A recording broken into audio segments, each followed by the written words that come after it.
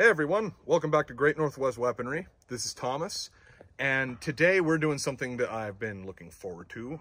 This will be our first run and gun style versus video with rifles.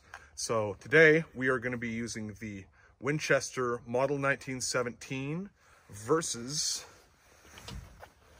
the also Winchester Pattern 1914. So as I mentioned, this is going to be a run and gun, so you probably can't see it well, but got a couple of clay pigeons out there. They're bright orange. One's on a tree and one's on a stump. And then to the right of the one on the stump, there's a steel target. And then there's a couple more clay pigeons that aren't visible from this position. What we're going to be doing is there's a berm right here behind me, and we'll be starting on the other side of this berm. Have to make 3 hits on the steel, then advance. Make 3 more hits on the steel from where the broken pallet by the laying down tree here is. And make those 3 hits, then take out the 2 visible clay pigeons. Then advance further up the tree, and then there's 2 more clay pigeons off to the right that are, again, not really visible from here. I'll be running this with both of these rifles. I've got 25 rounds on me. So, or I'll have 20 rounds in. I've got a replica of a Gewehr 43 pouch that I'm just using for, keeping my ammo on me. But I've got 20 rounds in pouches, and the guns will be loaded with 5 rounds. The 1917 does actually hold a 6th shot, but they were loaded with the same clips as the Springfield 03. So, as such, generally you would have it loaded with 5 shots, not the full 6 that it can carry. But if I can't make this in 10 shots with each rifle, then, I just suck. But I will be timing myself. I have got a stopwatch here. It's just the simple one that you click start and it starts counting, and then you click again and it stops, and then you can clear it with the other button. So I'll just click, say firing, and start going. So yeah. I think we're going to go ahead and actually start with the 1917, and let's just go ahead and do this. Firing.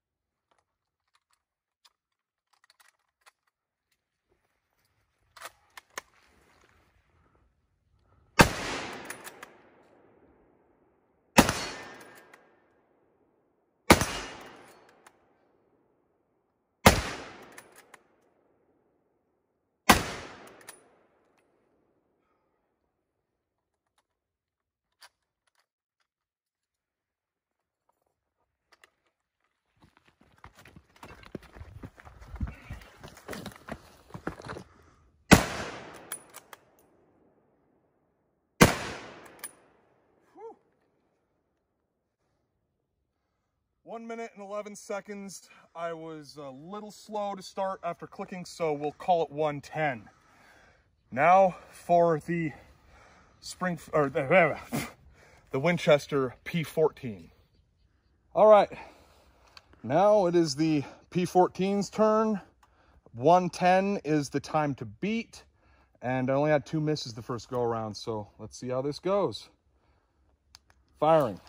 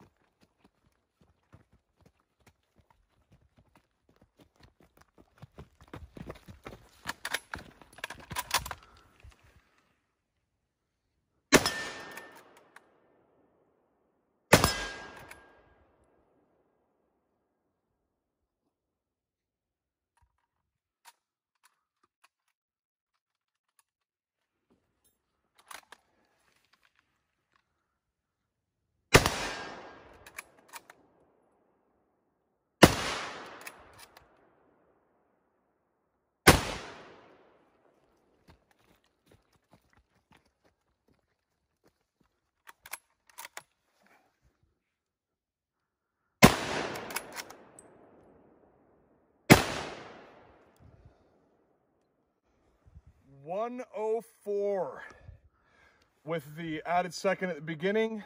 That's about 103. So in today's battle of 1917 v P14, the 1917 lost. Not by much, mind you. So it was, the total came out to minute and 3 seconds to a minute and 10 seconds. Only a 7-second difference. And that was with having to do a second reload with the 1917 due to 2 misses. So I figure if I hadn't made those 2 misses, if I had ran the 1917 as well as I ran this, then it would have probably been neck and neck, honestly. These the only actual advantage that I would say mechanically is that a 30-06 clip is easier to load than a 303 British clip. But that doesn't change the fact that the 1917 was beat today by the P14.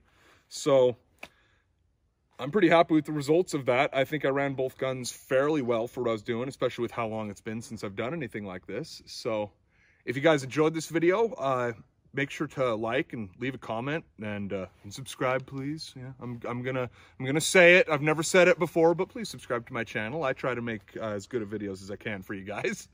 And yeah, you guys want to see more like this or this one done again, I might do this in the future and start with the P14 and then switch to the 1917.